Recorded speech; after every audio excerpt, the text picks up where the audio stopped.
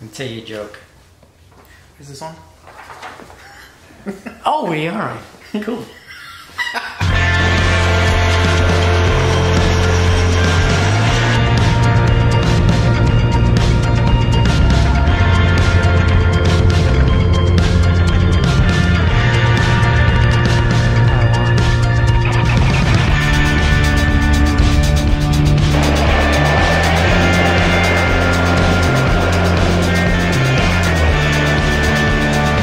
Welcome to a special edition of To Be Named, and you're welcome to suggest a name for it.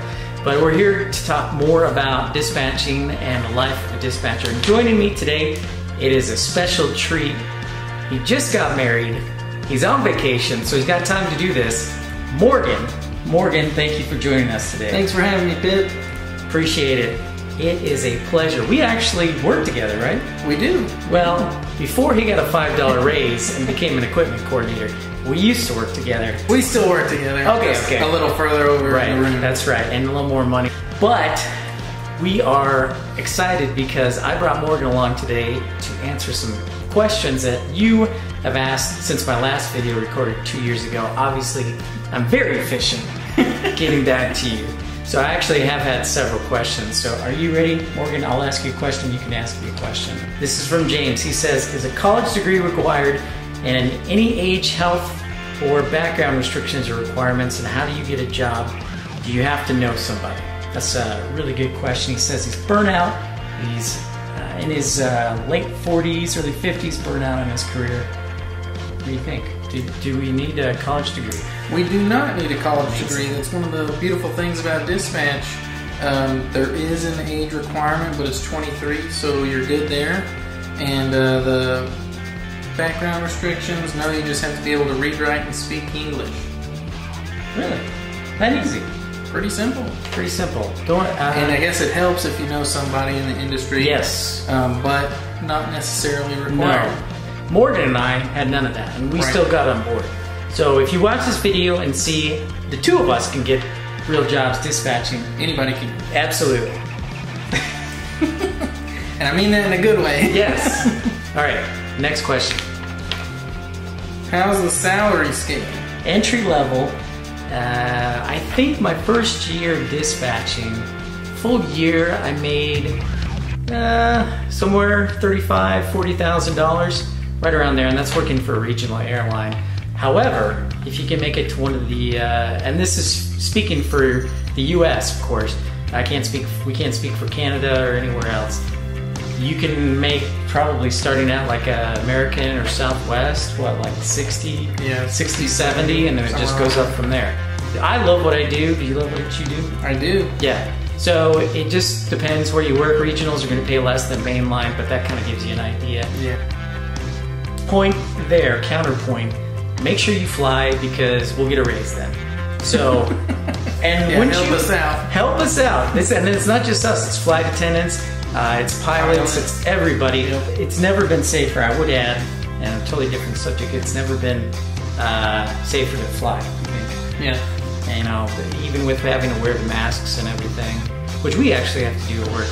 There's never been a better time. It's never been cheaper to travel. All right, next question. Is there an age cutoff? There is not. That's another one of the beautiful things about dispatch. Yeah. You can keep going to work as long as you can get up and go to work. There's no retirement age. That's true. There is no age cutoff. Unlike pilots who have a cutoff, I don't know, what is it? Is it 65? I think it did get raised by a couple of years, and of course, pilots who are watching, you can obviously answer that question better than us. But yeah, there's no age requirement, and Morgan's right. Next question. How long is the training for flight dispatch? Oh, good question. That's a good question. Yeah.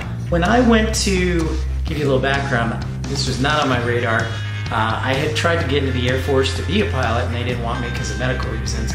So my friend suggested flight dispatching. So I actually went to a school here in Dallas, a specialty school, maybe you call it a trade school, for flight dispatching. The federal requirement is about 200 hours of classroom time. Yeah. This is really the key component. And you have to pass an oral and a written exam as well. But that's really all it is. So I would save the 200 hours in the oral and written exam. My school cost about $5,000. And I had went to a technical school, like a college, so I have a degree for dispatch, so it took a little longer, but it's not required. Right. You just have to get the license. But you also know a lot more. Maybe. Wait. Next question. How much math is there involved? That's a good question, and it's fairly minimal. It's not a whole lot of math involved if you're uncomfortable with math. I would say, I guess you could do some quick math to do altitude deviations or temperature variations based on the altitude, but it's all fairly simple. We work with iPads, and it'll help you do landing distances and all kinds of calculations. There's also a bunch of charts that you can follow. Next question. We're rolling along here. I'm a pilot and I have my commercial certificate and planning to become a flight dispatcher. Do you think the knowledge that I have from my pilot certificate will help me to take the flight dispatch course? Ooh. Absolutely, it will.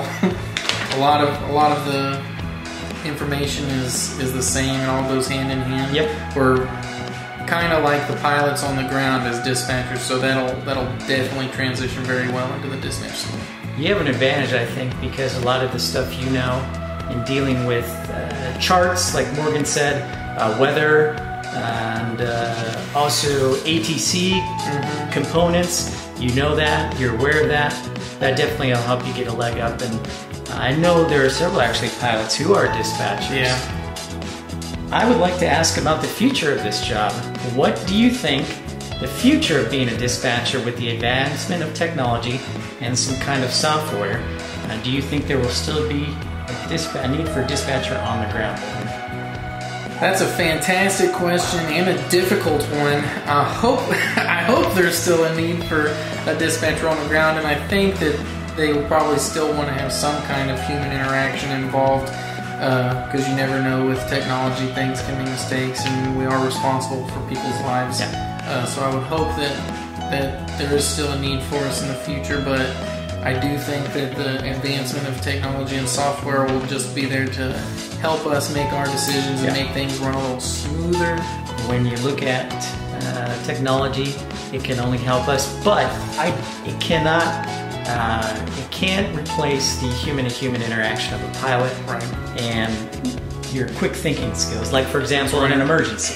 Yeah, or you know, I don't know if they'll ever get to the point where, and it happens all the time, you can have a TAF for an airport that says it's supposed to be clear and beautiful, and then you look at the radar and you can see weather moving in and it's reporting nothing. I don't know if they'll ever get a software that'll be able to interpret what's not being reported in the forecast that's showing on your radar and be able to make those decisions. So I think there'll always be a need for a dispatcher on that.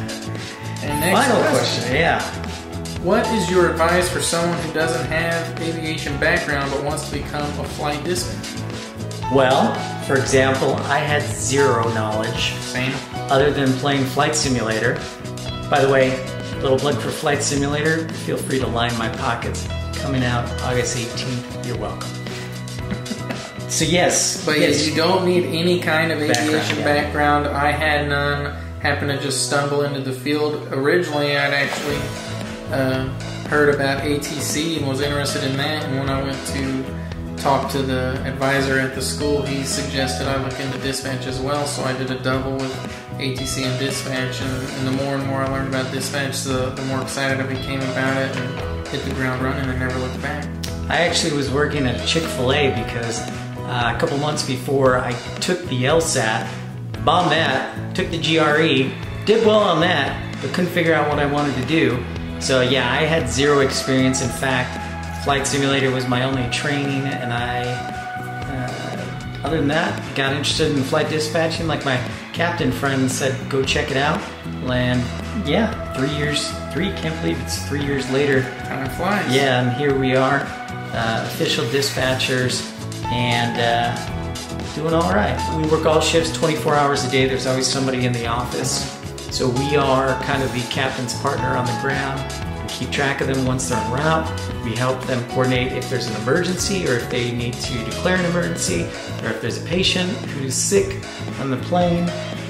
Watching the weather, watching Yep. the fuel, staying in contact with ATC if they have any kind of programs or initiatives going on for high volume or weather closures. ATC, the captain, and the dispatcher, they all kind of work together to make sure that you get to your destination safely and As quickly as possible. as quickly, efficiently, and safely as possible. So Morgan, thanks for joining me this week. Thanks for having me. It was a pleasure. It was a pleasure. It's been 2 years. Hopefully we'll make more videos. But in the meantime, if nothing else, I don't know. We're out.